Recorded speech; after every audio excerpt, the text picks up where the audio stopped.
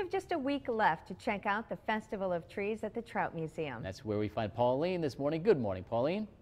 Hey, good morning, guys. Here it is in its entirety, 2 floors of trees on one and beautiful wreaths on top. It's the first year for the Festival of Trees, and Pamela, you say it's been a hit. It has been a direct hit. Thank you for coming and visiting us today. We still have through December 7th, and the exhibit is open free of charge to the public, and there's a whole series of events going on through Sunday the 7th. So everything's been a hit, and there's a lot of ways to participate. We talked about just coming to view the trees and the wreaths. Yes.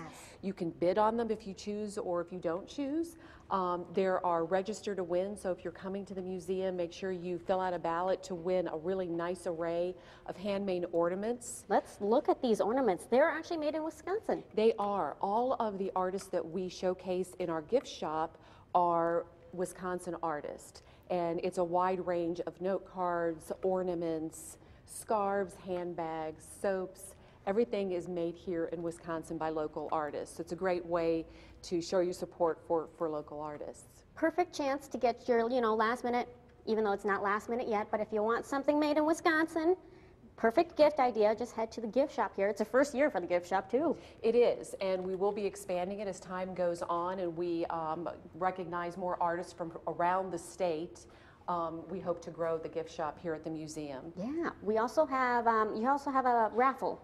We for do. A wreath. In addition to bidding on the trees and wreaths or doing the register to win, we do have a raffle, and this was donated to us by the Frame Workshop. These are hand-blown ornaments, and as you can see, it has a sort of a nutcracker motif. Ah, beautiful.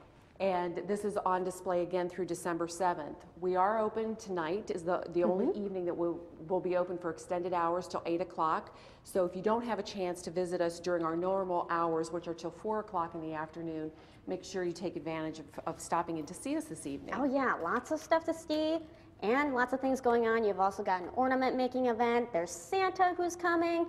Just head to our website, fox11online.com for all the information. Thanks, Pauline.